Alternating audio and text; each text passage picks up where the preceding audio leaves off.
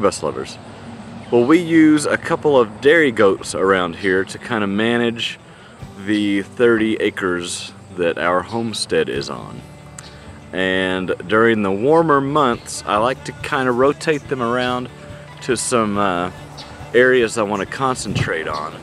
And then in the winter, we've got a proper shed that is a better shelter for them through the cold months.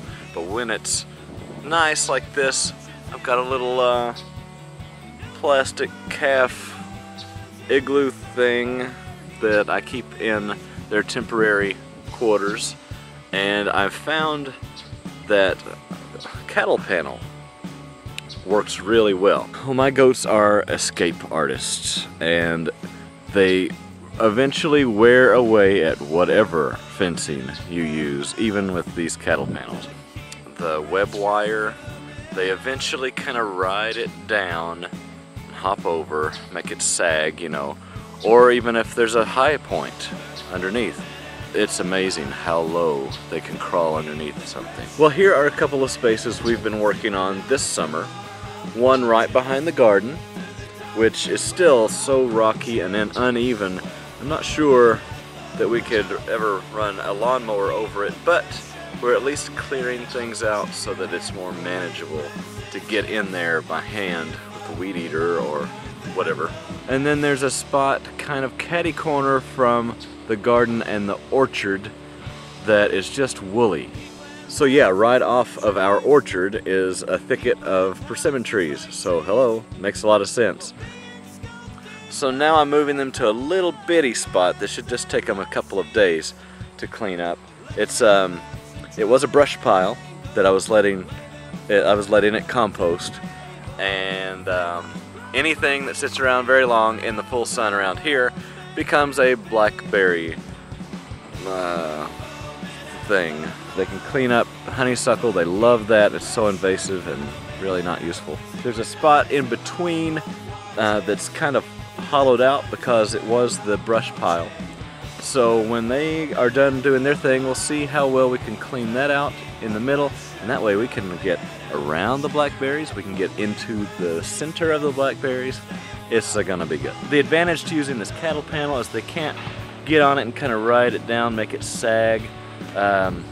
It's easy to move around, unlike a traditional fence.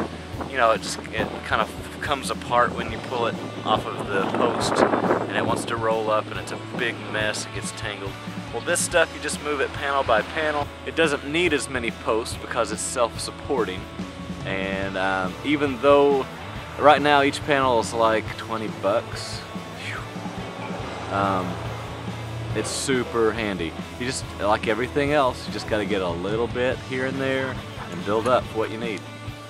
I'd like to keep it pretty snug in here. There's kind of an open space there where their little igloo is, but I'd like to keep it tight because they're not going to be in here that long. That way we can keep the main thing, you know what I'm saying?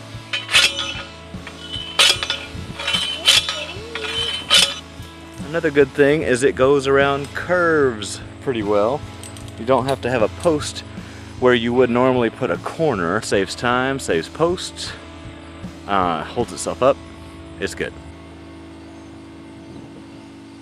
It's a pretty simple job this time. I don't even think I'm going to bother with a gate. They're not going to be in here that long, and I'm just going to wire this fence together.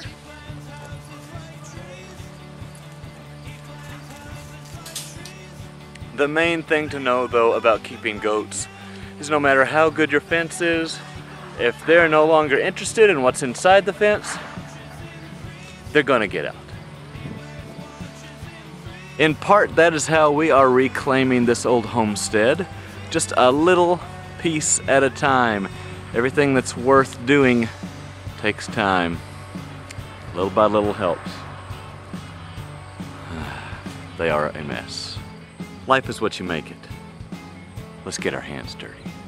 If you'll click on this rectangle right here, it'll take you to our farm playlist. There's a lot of videos of Arabella escaping, going to see the neighbors, making me chase her, and actually useful farmy stuff as well. Hit subscribe up there, and comment, like, all that good stuff.